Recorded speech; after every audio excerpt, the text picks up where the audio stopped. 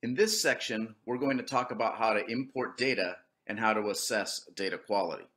Specifically, in this section, we're going to talk about how to read data into Modeler. Once the data is into Modeler, we're going to have to talk about how to make sure that your fields have the correct level of measurement and they have the appropriate roles. And then finally, we're going to use the data audit node so that we can assess data quality.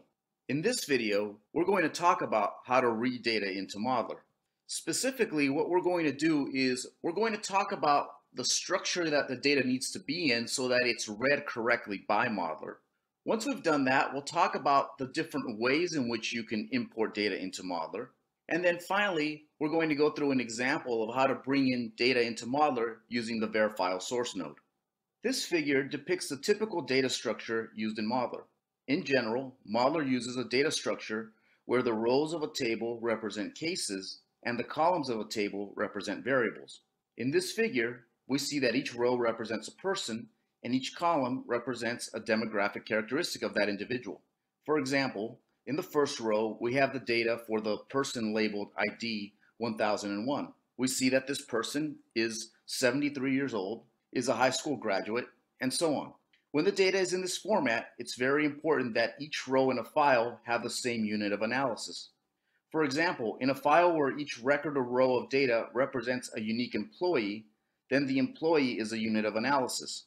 In another file, each row may represent a department. In this case, the department is the unit of analysis. If a project requirement is to merge these two files together, then you might need to aggregate the employee information so that each row represents the department.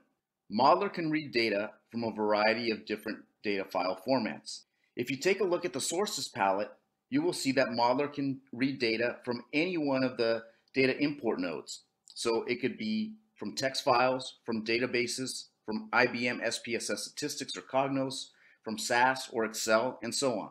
In fact, unlike programs like Microsoft Excel or IBM SPSS statistics where you can manually enter in the data into the program, in Modeler, you must read the data into the software from an external file.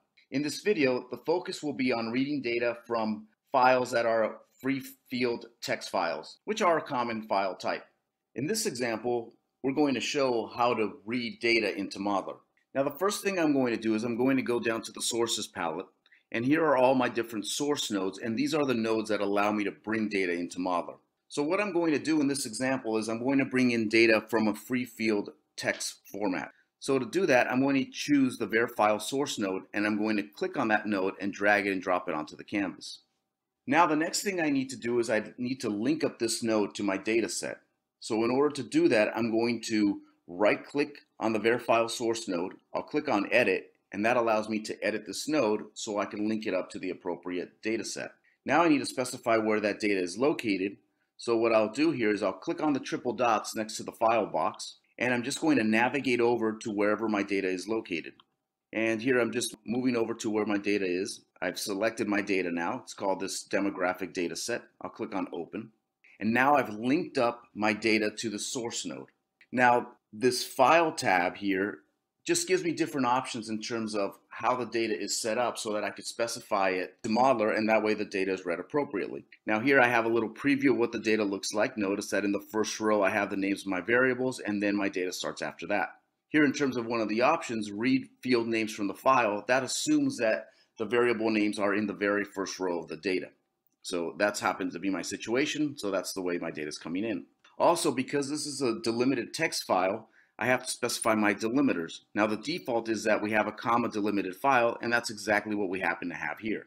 Oftentimes that may not be the case, and you'd have to go and choose the appropriate delimiter. Other things I just want to point out here, things that pop up oftentimes, I find that you have to strip lead and trail spaces. In this case, I know I don't have to. One thing I might do is I probably, if this was somebody else's data and I was looking at it for the first time, I would probably just bring it in this way. Then I'd take a closer look at the data to see if my data is actually being read correctly. And then if it wasn't, I probably would go here and choose this option to strip lead and trail spaces because oftentimes there are these extra spaces in there that we don't really need, and that oftentimes can really disrupt the way the data is being read.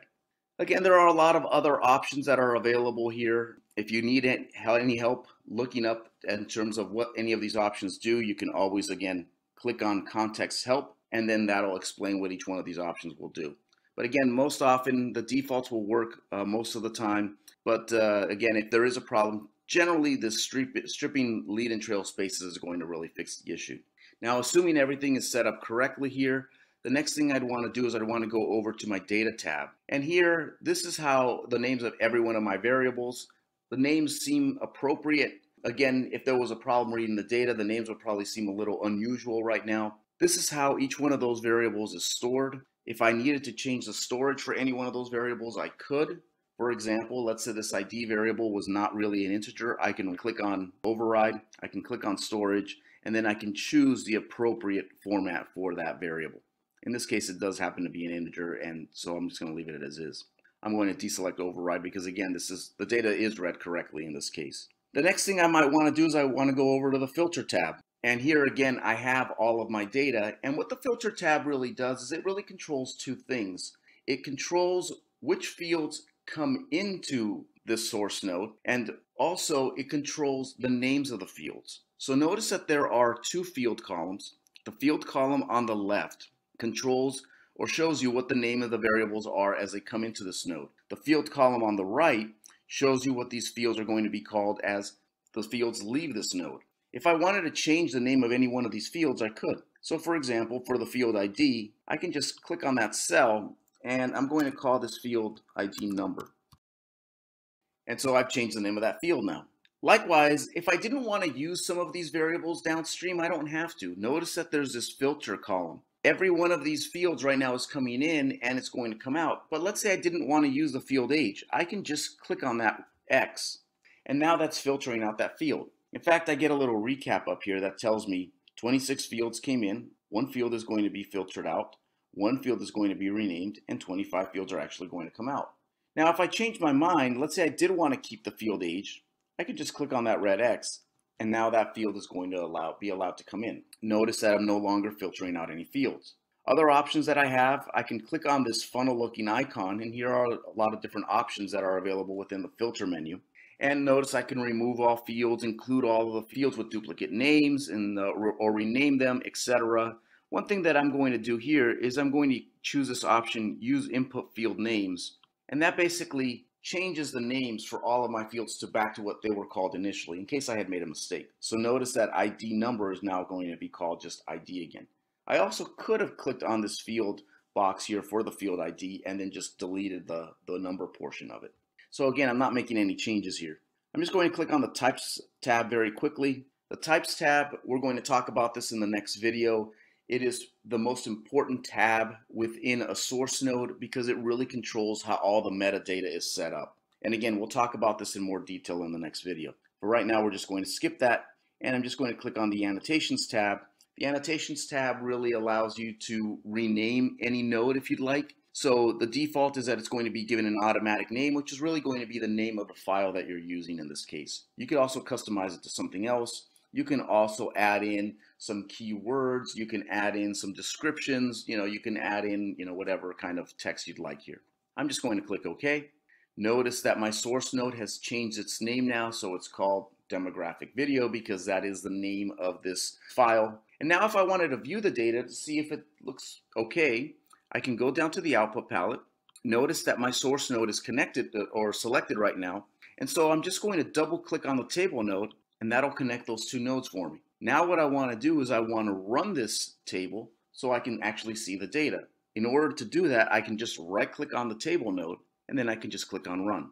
This opens up this table for me. Notice that the table has a name. It has 26 fields and it has almost 50,000 records. And now I can see my data. So again, I generally would end up taking some time to take a look at the data to make sure that it makes sense and nothing seems unusual, and also making sure that the data is read correctly. In this case, it does look like the data was read correctly, so I'm just going to click OK. Now I've closed my table. Now, did I delete that table? No, I didn't actually delete that table. In fact, if I want to reopen that table, I can. In order to do that, I can go over to my manager section, and right now I only have this current stream open. If I had multiple streams, I would be able to see them here. But I'm going to click on the output tab and notice that there is one table there. It's a table that we had previously created.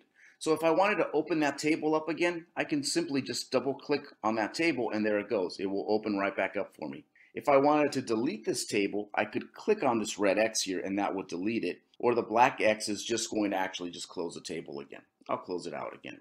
So again, that's an example of how to bring in data into Modeler, how you would typically read in your data. And then if you wanted to view that data, you would use a table node so that you can view the results and again, get a little more familiar with the data that you have.